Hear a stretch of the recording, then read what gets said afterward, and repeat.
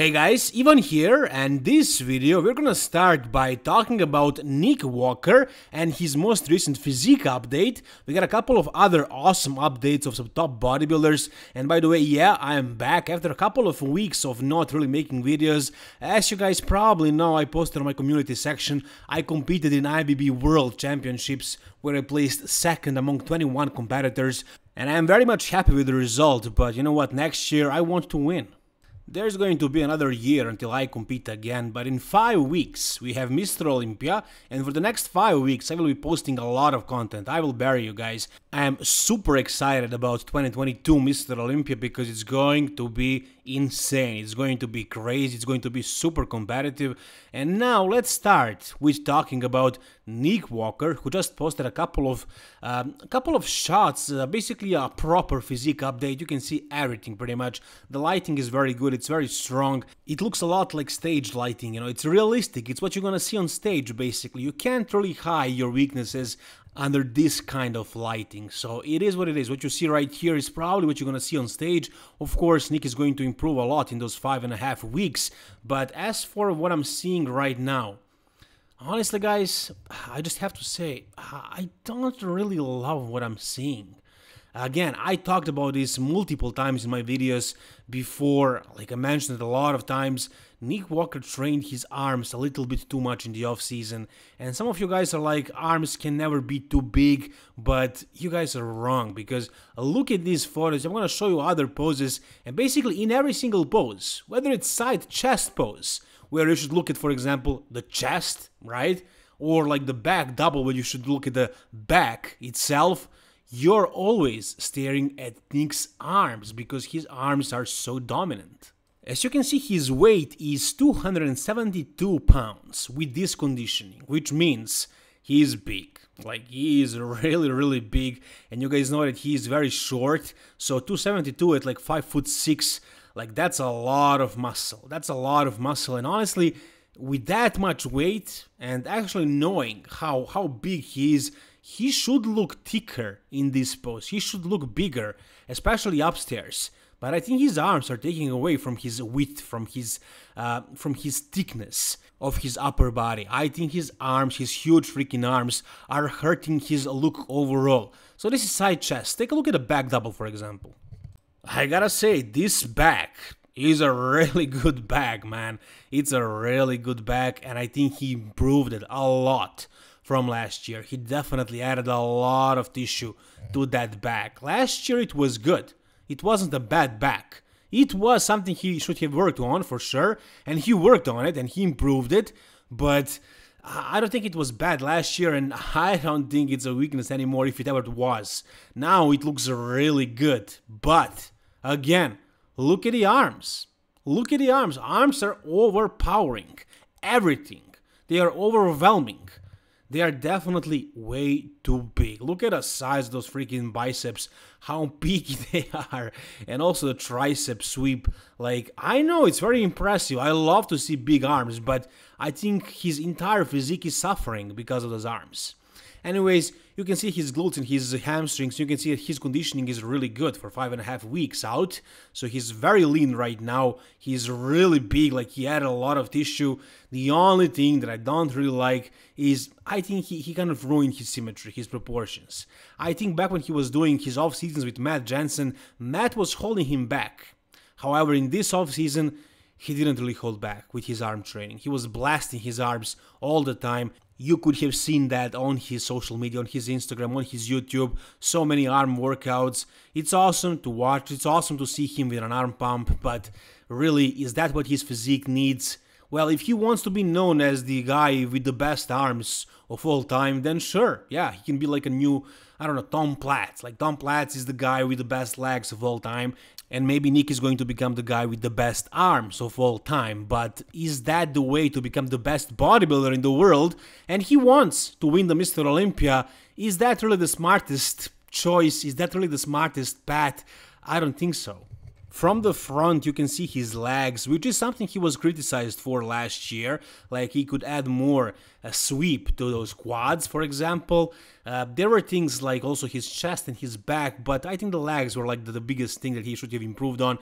Did he improve his legs? Based on all the photos that we saw so far, it really looked like he did. But when he does this pose, for example, again, your eyes just go to his arms, and his arms are just so big that they make everything else smaller on his body, you know, in relation to his arms.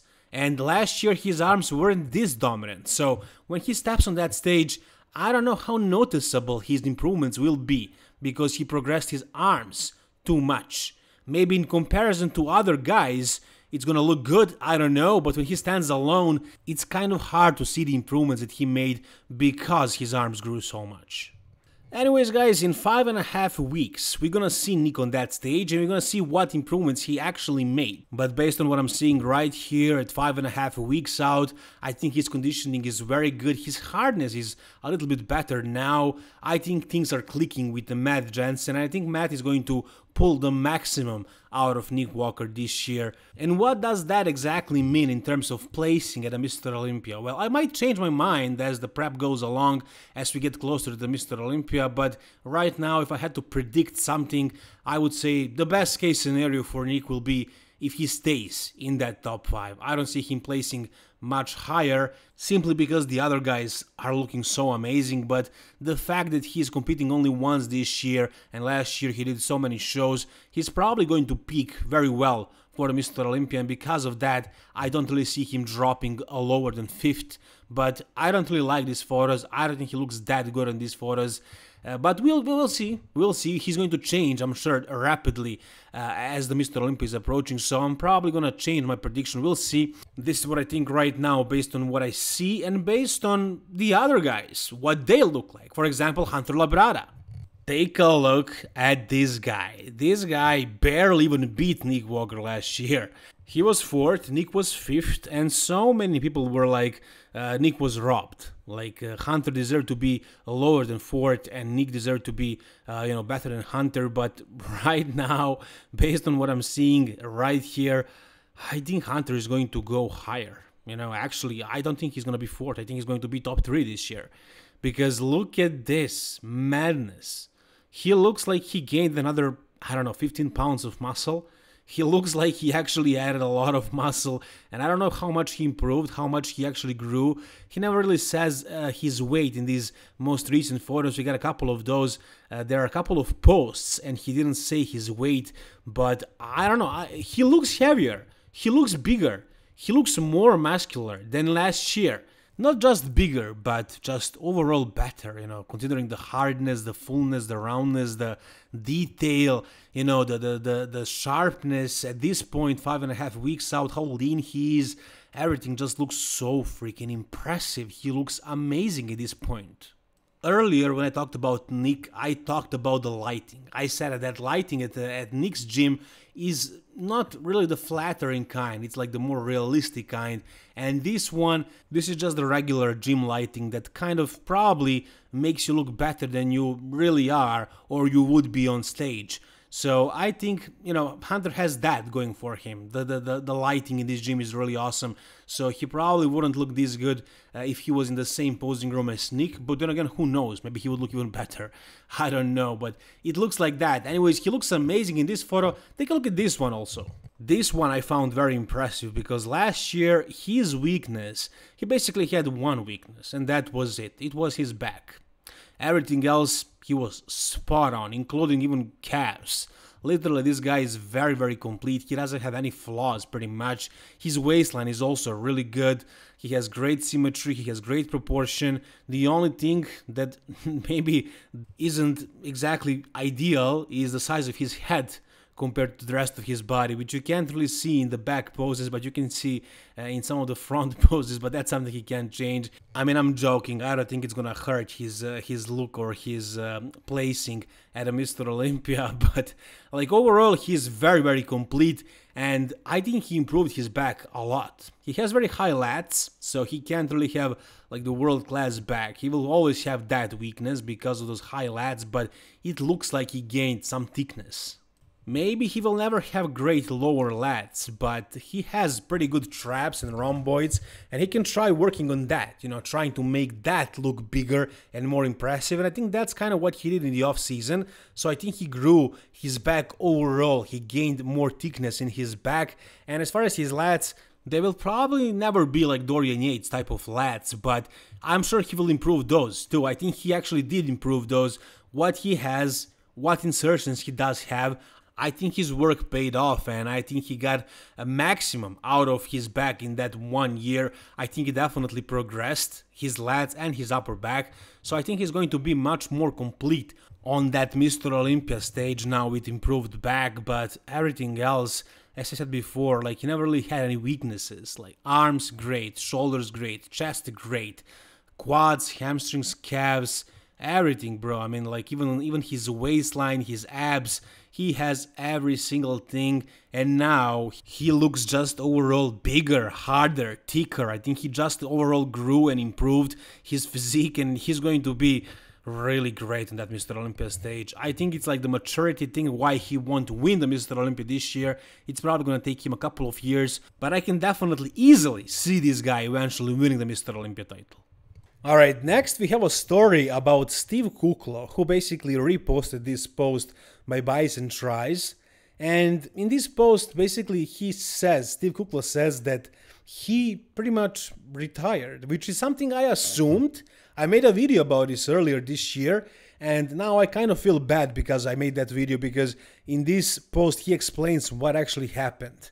And I don't think we're gonna see this guy on the stage ever again, definitely not this year. So he says he shut it down for the year, but I don't think we're gonna see this guy again, because he competed this year and last year, and both of those years he was beaten by so many guys, so many young guys who are coming up, and he didn't get the Mr. Olympic qualification. He tried 2 years in a row, and at one point he was talked about as the future Mr. Olympia winner when he was younger, and he placed, I think he was top 6 at one point in Mr. Olympia. That's his best placement. Since then he really fell down, like in terms of placement at the Mr. Olympia. He's not really a top bodybuilder anymore. He's barely even a second-tier bodybuilder, and I don't think I can really see this guy improving at this point in his career.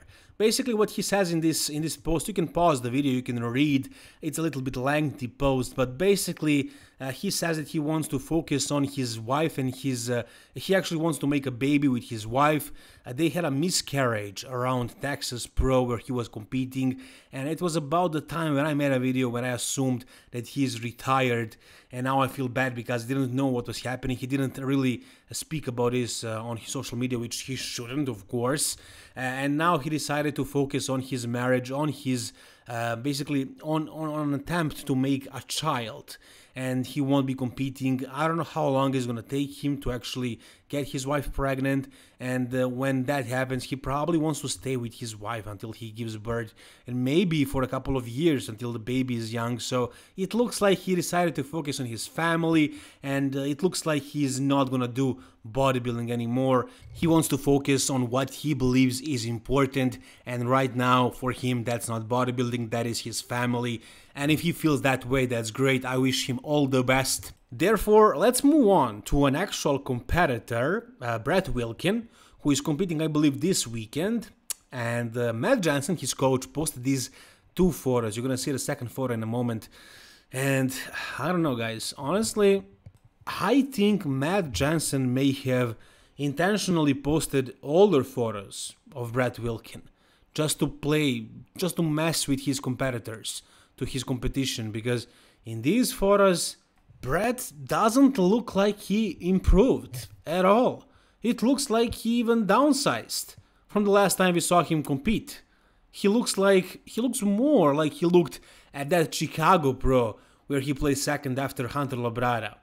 Now his conditioning is better than it was the last time we saw him on stage, and it's going to get much better for the stage in the next couple of days. But right now, I mean, look at this. This was a couple of days before the Arnold Classic, where he didn't do very well. His conditioning wasn't very good, but the reason why he stopped competing that season was because he thought he needs to make more improvements. it was not all about conditioning for him. But here he looked massive. He looked like he gained a lot, right? But he wasn't very conditioned, especially you can see it in the quads, in the glutes. Like, he didn't have a lot of separation. You can see it pretty much everywhere. Like, he was really big and really full and round, but conditioning just wasn't there. And of course, he didn't place very well. Now, in these photos that Matt posted, he looks like he's in a really good conditioning. Like, he looks shredded, he looks peeled. Look at the glutes, like they are separated, they are dry. And again, he's drying out, he's in the process right now. There is still 2 more days for him to carb up, to actually completely dehydrate himself. So I'm expecting something more impressive on that stage. But I was following his off-season closely, and I thought he actually made some serious gains in the off-season. I thought he grew, because he looked really massive in the off-season, and I follow him on his YouTube and his social media, and I know that he's very much committed. I know he's eating a lot of food, and just seeing him now, you know, shredded, when he lost all the fat and all the water, and actually seeing that he didn't make a lot of progress, I don't know, maybe I'm wrong. Maybe he actually made a lot of progress. Maybe these photos are just not doing him justice. But only a couple of days ago he posted this video, this posing video. Yeah, the lighting is different, but still he looked bigger. I don't know, man, I think he looked bigger. So that's why I'm thinking maybe Matt posted older photos on purpose, because here Brett looks bigger than those 2 photos. Or maybe it's just the lighting, I don't know. Look at this. What do you guys think? Do you think there is a chance that Matt is playing games and posting older photos? Or am I just not really seeing this clearly? Or maybe he dieted down way too hard to get in condition, and so he lost a lot of muscle in the process, which I think is probably what happened. Whatever you guys think though, tell me down below in the comment section. If you enjoyed this video, guys, you know what to do. Subscribe to this channel and prepare for a lot of videos before the Mr. Olympia and after the Mr. Olympia as well. Thank you so much, guys, for all your support. All the best, guys, and bye-bye.